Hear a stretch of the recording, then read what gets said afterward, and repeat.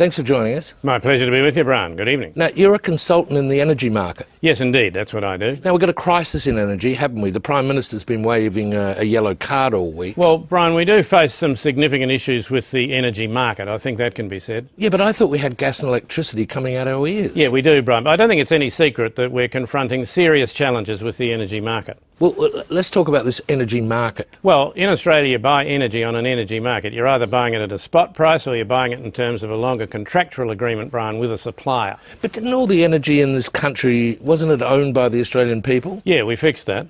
Well, it was all owned by governments. I mean, they built it with our money. Yes, that's right, Brian, but it was hopelessly inefficient, and a few years ago a lot of it was privatised. Who said it was hopelessly inefficient? The people who wanted to buy it, Brian. How'd they sell that idea to the people who already owned it? Well, it was obviously going to result in lower prices to the consumer, Brian, because there were so many other players coming into the market. More electricity producers? No, more billing companies, Brian. But the key element was choice. They were being offered a greater choice. Choice of what? Choice of what? Yeah. No, the what's were exactly the same, Brian. The choice was in who you could buy them from. So who bought the infrastructure? Well, a lot of that is still government-owned. If you take the state of Victoria, for example, still government-owned. Owned by the Victorian government? No, owned by the Singapore government and the Chinese government, Brian. But to answer your question, it's still government-owned. So why did the prices go through the roof? I mean, what happened when they removed the carbon tax to lower prices? What happened? What happened to prices? Yeah. Well, they doubled, Brian. But, of course, that's only going to affect you if you're buying energy.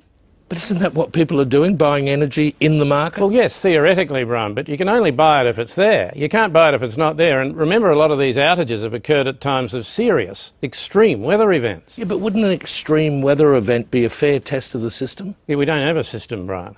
We have an energy market. We've got an energy market. Right. Yeah.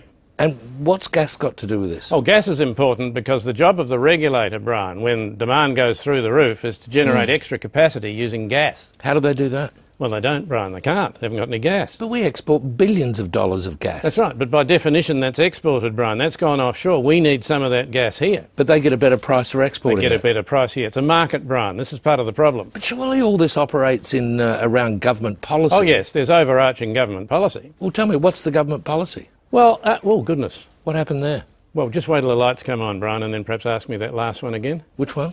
The one about government policy. I'll try and imagine there is some.